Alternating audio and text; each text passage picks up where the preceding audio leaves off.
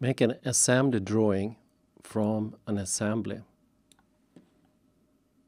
File, make drawing from assembly. Pick the size, A3 in this case. Go to the right, and here you could choose different view angles. So for instance, isometric. Drag it in.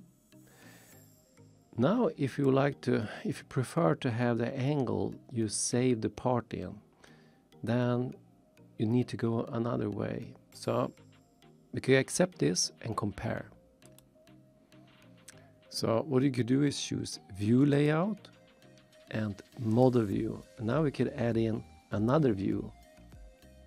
So we choose where the source should go from, and it should go from this open document, the assembly, and we take next.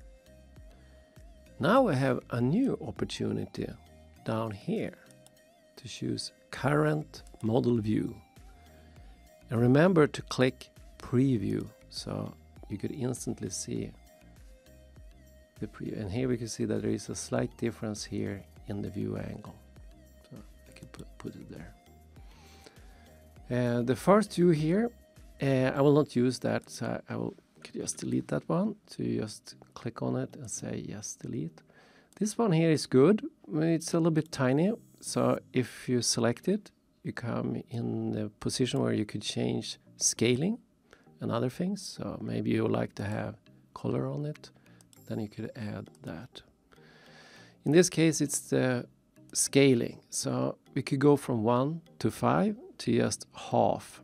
And half, pretty good, becomes big, but if you like to have balloons sticking out here, maybe it's a little bit too big. And then we see that there is no opportunity here between half and 1 to 5. But if you browse a little bit, scroll a little bit, you find user defined. And now we could decide for whatever scale we like. And this is a bad idea if you're doing normal projections, normal views, flat views. But for this exploded view, you could choose whatever you like, I think. So I go for 1, 2, 3, and this is pretty nice. Then we have space around here. So I will accept this. The next thing we would like to add is balloons. So we could have different numbers for each part. So I go for annotation, and you could auto balloon, but I prefer to manually position this. I go for balloon, and then I click on a part and position the balloon. Next part, position the balloon.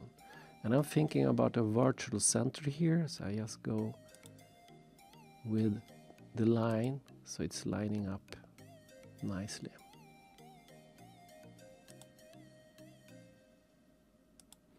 And then lastly, the battery there, so something like that. And when we have accepted this, you could still go back here and readjust these to whatever you prefer. So that is the balloons.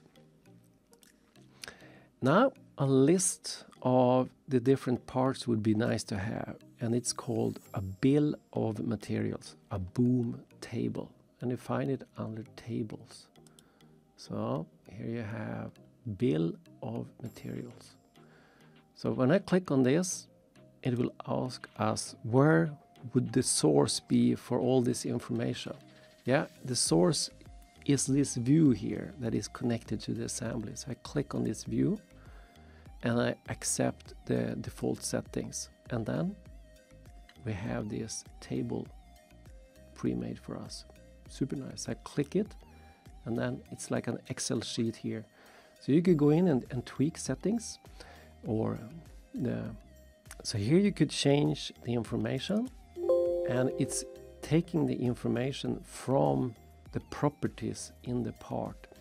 So if we keep the link, we need to edit this in the original source file, the part file.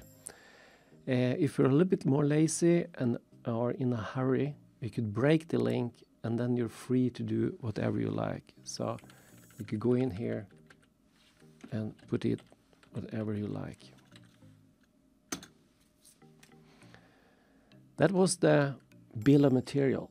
Now we see that the text here on the original sheet is a little bit too big. And if I double click this, nothing happens. So to be able to edit this, you need to edit the sheet format. And you do that by right clicking on the sheet in the tree manager and choose edit sheet format. Everything disappears because now we're editing this sheet format, and here we could, for instance, double click now and change the size of the text here. So maybe we would like this to be 20, and now it fits in nicely there. So I accept that change. Okay. And maybe there is some lines here or some text here that you don't really like, then you could delete it or edit it and do whatever you like. So these are just simple, ordinary lines and texts that you could change as you like. And when you're done, funny enough, you go for right click and choose edit sheet again. So this is like a toggle button. So we go back by choosing right click, edit sheet. And now we're back. We are done.